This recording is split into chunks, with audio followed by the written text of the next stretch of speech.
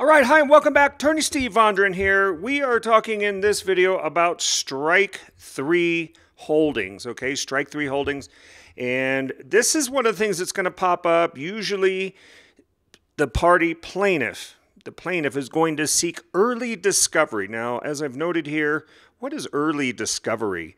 This is discovery. Normally when you're in federal court, you have to have a meeting between the counsel, if there's two parties or three parties or four, a meet and confer process to kind of go over the timing and the types of discovery you're going to need and the timing of that and so forth. And then usually the judge reviews that and approves that, maybe with some modifications. But usually that's the normal process before you run around and engage in discovery. But in strike three holdings cases, these are the illegal file sharing cases brought as copyright infringement cases for sharing their adult video content through BitTorrent protocol, okay?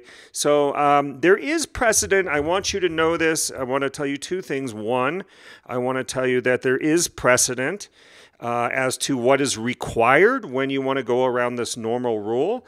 And I'm going to tell you, too, the ability to enforce that actually in court, okay? So let's take a look, okay? So when a party is seeking to do this, what we call early discovery, district courts in the Ninth Circuit, now this is our circuit, this is general legal information only, this is not legal advice, check your circuits. There are 11 different circuits in the country. Check your circuit in the DC courts. So check your circuits. You may have different rules here. In the Ninth Circuit, now this covers all your western states, California, Arizona, Washington, Oregon, Montana, Idaho, Utah, so forth and so on. I think Nevada I missed. At any rate, it says here, district courts in the Ninth Circuit apply a three-factor test. Okay, a three-factor test for determining whether good cause, look at these words, exists to allow for expedited discovery to identify certain defendants. This is what we call unmasking, okay, ripping the mask off. Who is that? Who's behind the IP address? Who is that person? What's their name? What's their address? The internet subscriber, okay? So they're seeking the name and the identity address of the internet subscriber, okay? They do not know yet, is this the actual infringer, or is this just a subscriber who did not do the infringement? Could be other things, could be like a group home or fraternity house, you don't know who's who, or maybe you have some overnight guests, maybe there's a unsecure Wi-Fi, things like that, things where somebody else may be the subscriber, okay? So this is the case, Columbia Insurance Company versus See's Candy. Boy, does that make me hungry. Here's the three-factor test. Let's take it out. Now, this may pop up in your case.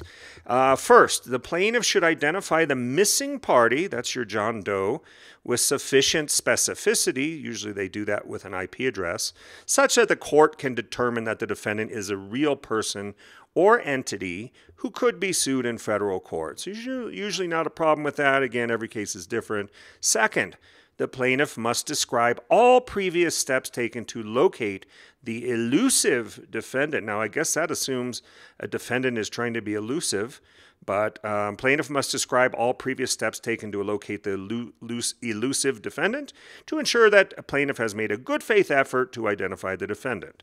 Okay, so this may be a question in your case. What have they done? As we see now, they are strike three is filing these Miami-Dade County in Florida, what they call the Bill of Discovery case. So that is a previous step taken. So you may want to look and see if that's in your complaint or not. Are they discussing that? And finally, this is the one I wanted to talk about. If you haven't seen my video on Cobbler, Nevada case, Google Attorney Steve Cobbler, Nevada, and I talk about the Cobbler case. The Cobbler case is pretty simple. Basically said, you know, you can't really just sue somebody because they're an internet subscriber. That really doesn't prove that they've done something wrong, such as copyright infringement or illegal file sharing, that kind of thing. It just means that they happen to be the subscriber, okay? Plaintiff should establish that its lawsuit could withstand a motion to dismiss. Now that's really interesting because what you will see in these cases is they will point out that the Cobbler case was a case that got past early discovery, But the Cobbler case was not really a discovery case. It was a case on the standard on motion to dismiss. So I try to distinguish that, and I think that's a very important distinction if we're going to follow this three-factor test. So, I mean, again, technology changes, but here's the rule right here set for you. Columbia Insurance case, three-factor test, Northern District of California, 1999. Now, different districts may follow different rules. But there you have it. Third, plaintiff may establish. Now, with Cobbler, they need to show something more. Well, obviously, you can't show something more until you get a chance to show something.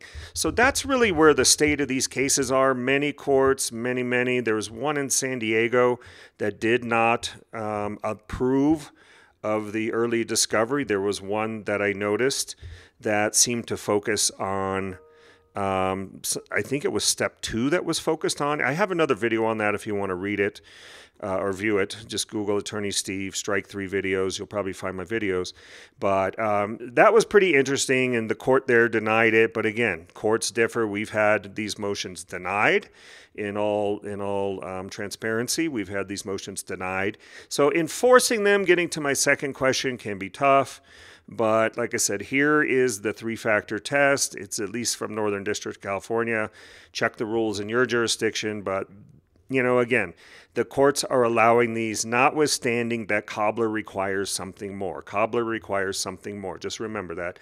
Cobbler requires something more than just an internet subscriber. You have to have some kind of evidence. Now, one of the videos I've seen after, or not videos I've seen, but one of the videos I'm going to be doing next is about the something more that we've seen Strike 3 do and how that worked out. So, but you need to subscribe to our channel. Make sure you follow all the action here. You learn about law as we go through my daily life here.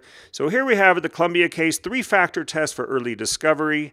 Hope that gives you a little insight into the process. And again, there's usually a 26F conference, meet and confer. I've got one coming up later today, but you know, there are ways to get early discovery. Okay, so put this on your radar. Attorney Steve, basic general legal information only, licensed in California and Arizona. Have a great day. Hope you've enjoyed this video. Be safe. If you need help with a Strike 3 case, internet law, you know where to find us. Copyright infringement on the web right here. You can see it. AttorneySteve.com. AttorneySteve.com. Did you know I paid $6,000 for that domain? It's crazy, isn't it? Okay, have a great day. Bye now. I got to run.